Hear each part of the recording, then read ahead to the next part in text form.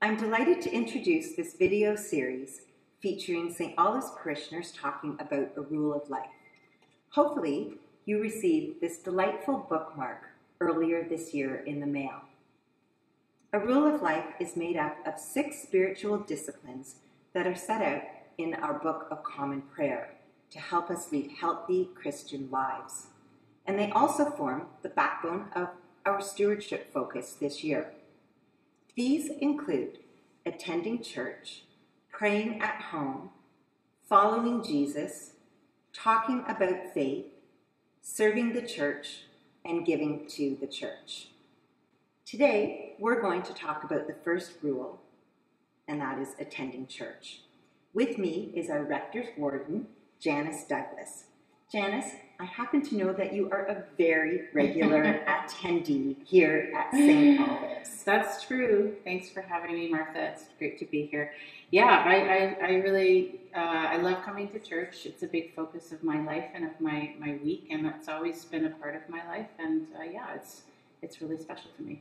Please do tell more. How did this all begin? Well, I guess it started when I was little. I went to church just about every Sunday with my parents, and I really loved the music. I loved singing. I was a kid who was always singing, and I loved the organ, and I loved to learn the hymns and all the different parts of the service. And in fact, I really I didn't go to Sunday school that much. I went a little bit. I'm sure there were times when my parents wanted me to go and learn something, but I really preferred to be with them and in the big space and just, sort of taking it all in with the windows and the feel of the pipe organ can sort of go right through you. And yeah, I loved following the service, and I loved trying to, figure out the hymns and sing with everybody. That was just really meaningful to me.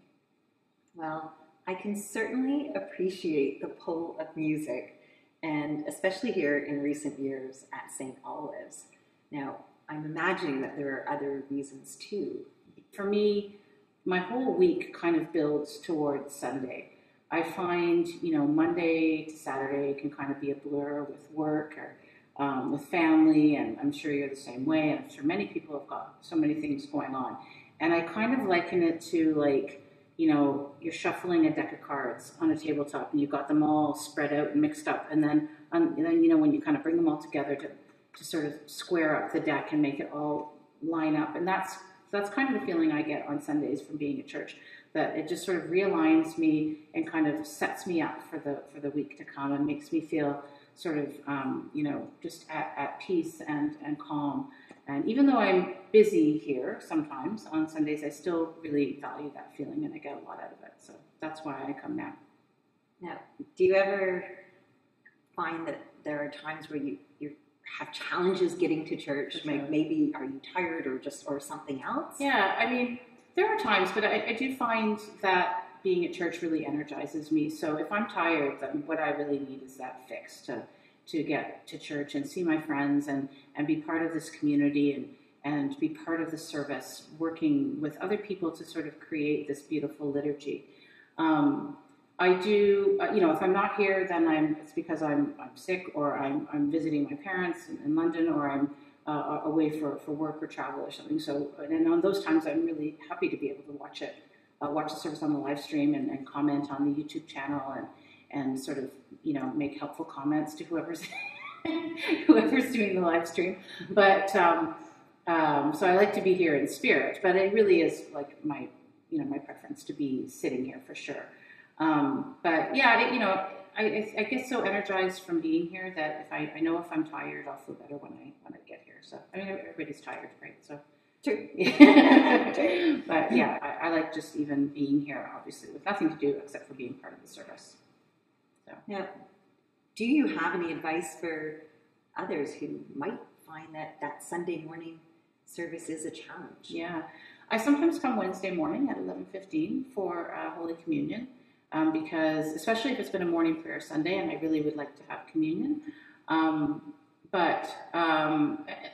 maybe a lot of people would prefer to come at 8:30 on Sunday because it's sort of, you're usually done by 9:15 and you have the whole day ahead. It's a little bit faster.